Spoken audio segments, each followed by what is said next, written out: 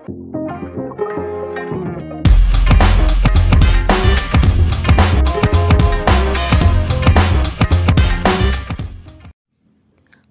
kali ini kita akan membahas soal induksi matematika. Diketahui sigma dari 3K kurang 4 untuk K sama dengan 1 sampai 12 itu sama dengan 3 kali sigma dari 3K tambah 8 untuk K sama dengan 1 sampai 4. Nah, yang diminta adalah untuk membuktikan pernyataan tersebut.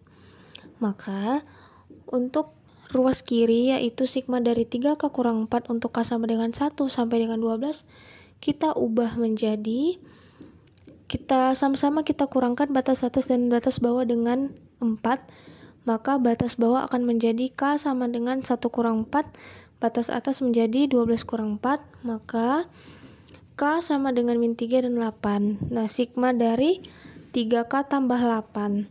Maka kemudian kita dapat menggunakan sifat sigma, di mana jika ada konstanta dapat kita keluarkan menjadi 3 kali sigma dari K untuk K sama dengan min 3 sampai 8 ditambah sigma dari 8 untuk K sama dengan min 3 sampai 8.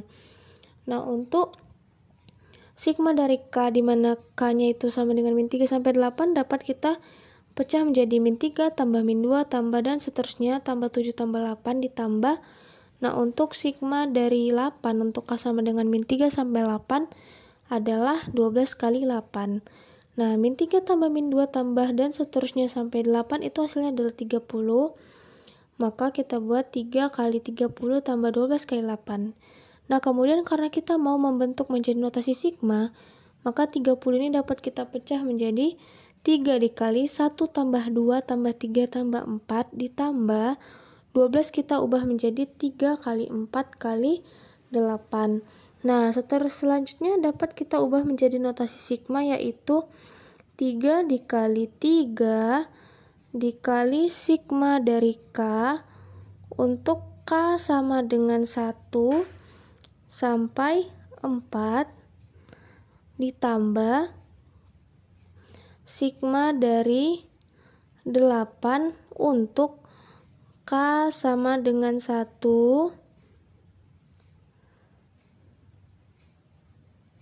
sampai 4 juga. Nah, kemudian dapat kita ubah menjadi sama dengan 3 dikali sigma dari 3K ditambah 8. Nah, ini sifat tadi konstanta untuk K sama dengan 1 sampai 4. Nah, maka notasi sigmanya akan berubah menjadi seperti ini. Dengan demikian, terbuktilah pernyataan tersebut.